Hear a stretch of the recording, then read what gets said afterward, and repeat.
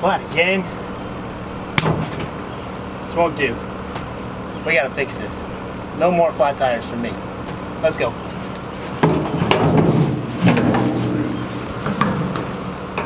Hey guys, Joshua here from Get Under Flight. Today we are going to be making our air-filled tire into a solid state tire. So the tires that come on hand carts and garden tractors and wheelbarrows, most of them come as pneumatic tires filled with a gas, usually just atmospheric air.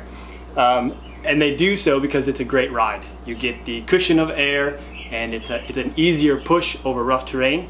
The downfall is if there's no air in the tire, then it's worthless. So it's really good when it's working correctly, and it doesn't work at all when it's not. So for things that I use infrequently, such as my wheelbarrow, and I come out to a flat tire more than once, I'm going to switch this over to a solid state tire. And the way that I'm going to do that is I'm going to use expanding foam. Now, I want to state that as we go through and we do this, this is off-label for this stuff. It is not designed to do this, but we're going to see if it works. So, let's get going and let's make sure that we don't have to deal with any more flat tires on this wheelbarrow ever again. So make sure you stick around to the end, because I ended up testing 3 different types of foam. 1 worked, 2 didn't, and then I put 250 pounds on it at the end as a weight test. And you can see exactly how it worked. Make sure you watch to the end. Alright guys, so this should be pretty simple. I ended up getting the big gap filler just because I figured this was a big gap. But again, this is off-label. It says not to use in closed voids or cavities. But we're going to see if it works because it's cheaper than getting a brand new tire and messing with more inner tubes. So the first thing I'm going to do is just drill 4 holes equidistant apart in the tire and then go from there. So let's make sure our straw can fit into there. Cool.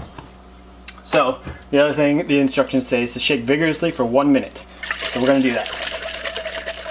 Alright, while I was shaking that, I got to thinking, I want to make these holes extra big. Not just big enough for the straw, but big enough that when the foam expands, any excess is going to easily come out of there and not be pushing too much on the tire and pop it off the bead. So I'm going to make these just a little bit bigger.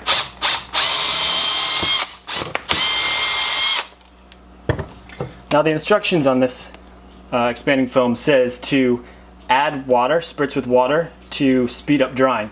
So it tells me that it needs some sort of moisture to cure.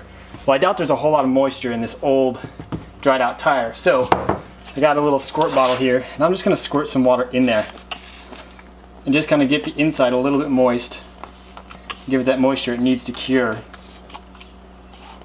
You know, this is all an experiment. It may not work, but we're going to give it a try. We're going to see how it goes. If it works for me, I'll let you know, and then you can try it yourself. Alright, so let's get this cap on. Screw this on. Fill it up.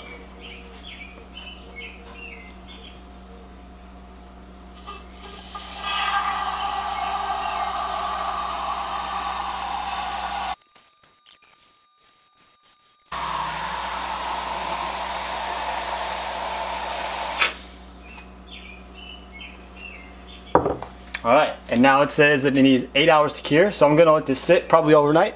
We'll be back tomorrow to see how it did. Just a quick interruption. I know that since you're watching this video, you're into DIY. Come join us in our DIY group, DIYers, Tinkers, Fixers, and Makers. Check out the link in the description box below. Alright, so let these set overnight, and I think it's going to work. This is pretty cool. We're going to trim these up and get the wheel cleaned up and get it put back on. I went ahead and I had another wheel and I tried to do it, but as you can see, it didn't quite work on this one, and that is because I only had 1 can of the spray foam. And so if you're gonna need to do more than 2 wheels, or more than 1 wheel, excuse me, you're gonna need a can per wheel. These are 8-inch tires, and so take that accordingly and plan accordingly. So I may get another can, put some more holes in there and fill these ones up. We'll see. But let's get this one cleaned up and get it back on and see how it does with a load on it. Alright guys, so I was talking with my buddy Patrick from MTKnives. Check out his site if you are interested in getting an awesome neck knife. But he was curious to know, since I used the big gap filler if I'd used the regular window and door, how it would be different, if it would feel any different, and I didn't know. So I was wondering if I take this one that didn't quite fill and I pop this off, scrape out most of this foam, and then get a regular window and door one, and then compare them and see if I can tell any difference. So I'm going to try and get the big gap out of this one so we can put the normal window and door in. Don't know if I'm going to be able to do it, but let's give it a try.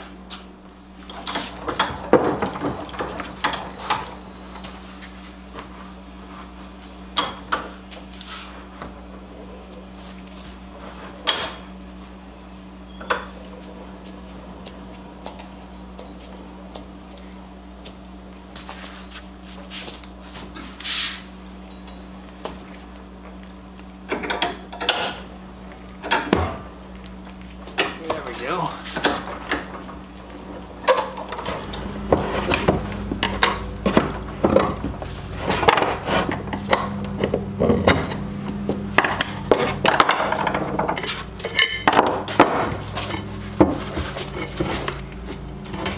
Alright, so that's going to be enough to get that out. As you can see, the foam just kind of pops out, scrapes off. So now I've got to reseat this tire, but I've got holes in it. So I'm going to figure out how to get that done, and then we're going to put the window and door stuff in here, let it cure, and then see what the difference is between the two. So let's try and seat this tire. I don't know how I'm going to do that without being able to use the air. Alright, so we got that tire back on the bead. I thought it was going to be a big problem because of the holes. I couldn't use air to reseat it, but I just used a screwdriver, stuck it in those holes, and then pushed it over on the beads, both sides. It wasn't too difficult. This tire is pretty worn out, pretty stretched. I imagine you'd have a little more difficulty if it was a brand new tire, but if it's a brand new tire, you could just use air to reseat the bead, like normal. You wouldn't have all these holes in it. So we're going to shake this stuff up for a minute and then spray it in there.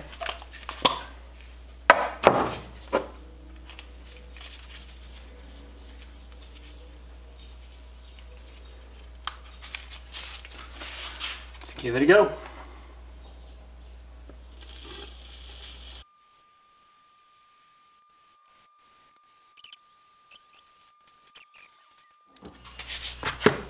Alright, so as you can see, the window and door foam, insulating foam, kind of overgrew. And what's interesting is although the tire was full when I did it, there's nothing in here. I mean, there's no anything. It seems like all of it came back out of the holes. Super interesting, super interesting. Now the only thing I did do on this one that I totally forgot to do on this one is I didn't spray any little water in there. So that may or may not affect it, but I don't think it would have caused all of it to come out of those holes. So I don't think window and door is the way to go for this application. So we've tried the big gap filler, we tried the window and door, and now we're going to just try the regular. This is just the regular great stuff, fills gaps and cracks up to 1 inch. So I'm gonna take this tire off, empty all this out, and try just the regular and see between the big gap and the regular, if the regular even works, and which is going to be better for this application.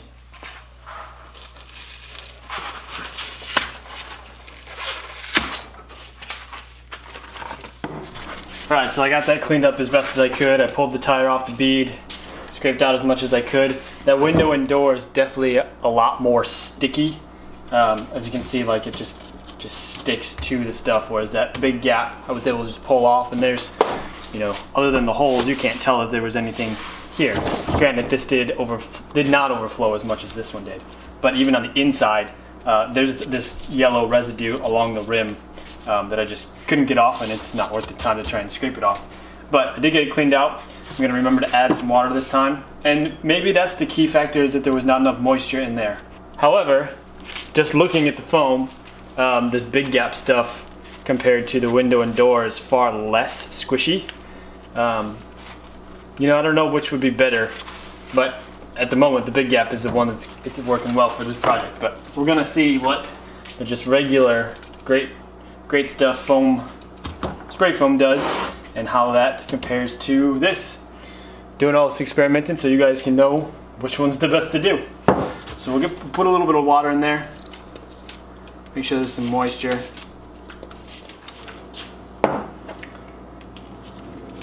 Alright, let's give this regular stuff a try.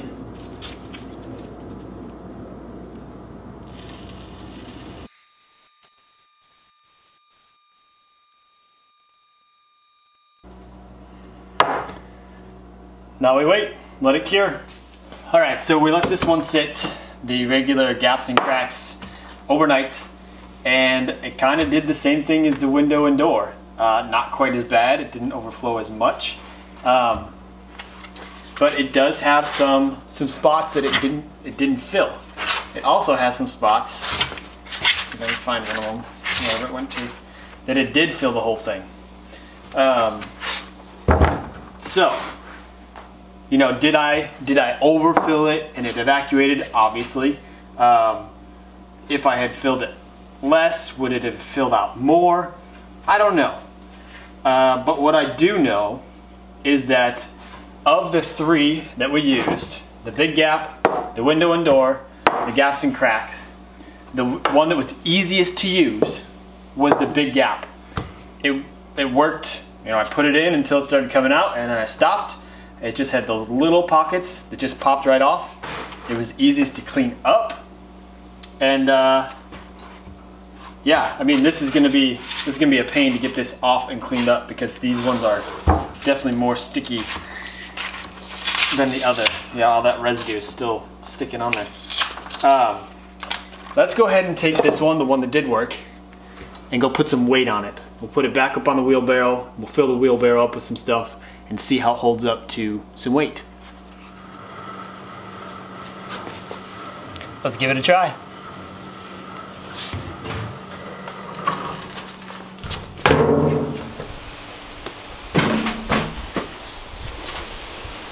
Okay, so I've got 5 buckets of cat litter. They're each 20 pounds, so it's 100 pounds of weight. I weigh 150. I'm gonna jump on the front here. We're gonna see if we can get that foam to compress, to crunch. It's not going to be a long-term test, but it's going to see if it'll hold up initially.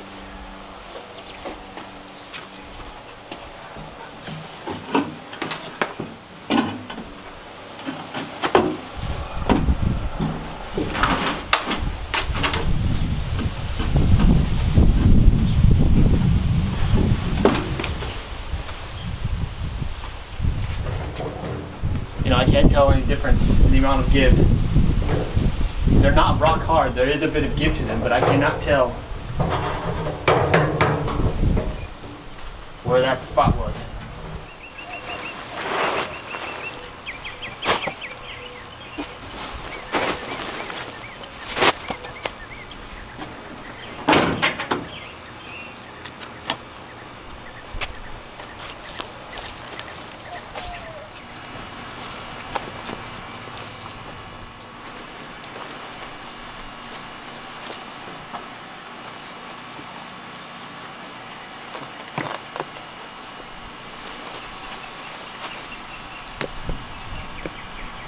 Overall, I think it's fantastic.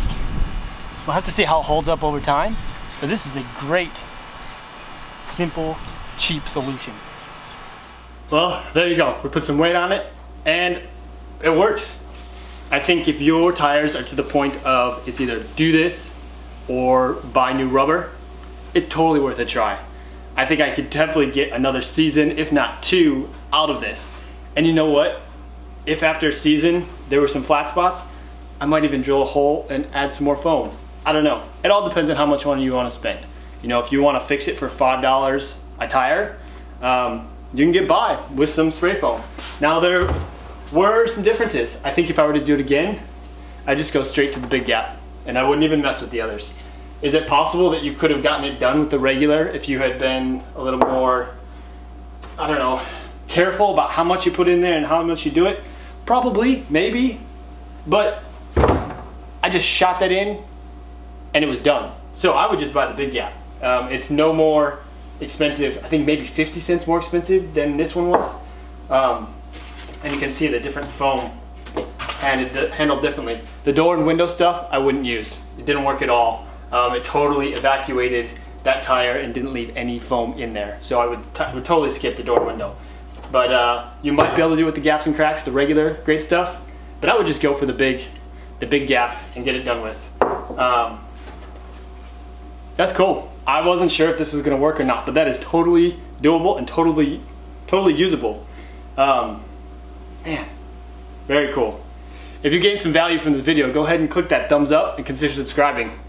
We do lots of stuff like this all the time. And it just blows my mind. And be aware that, again, we're using it off-label. It says do not use in voids and covered cracks. So, I mean, a sealed tire is definitely a void. So just be aware, you're using it off-label, you're using it not as it's advised. But I think for under $5 a can, it's just super cool. I would totally do it again. Let me know in the comments below. Are you gonna try it? Have you done it? Did it work? If you did it and it did not work, which type of foam did you use? Well, thanks guys for hanging out with me and doing this little experiment with the spray foam in the tire. My name's Joshua and you've been watching Gainer Flight. Until next time, take care and pay it forward.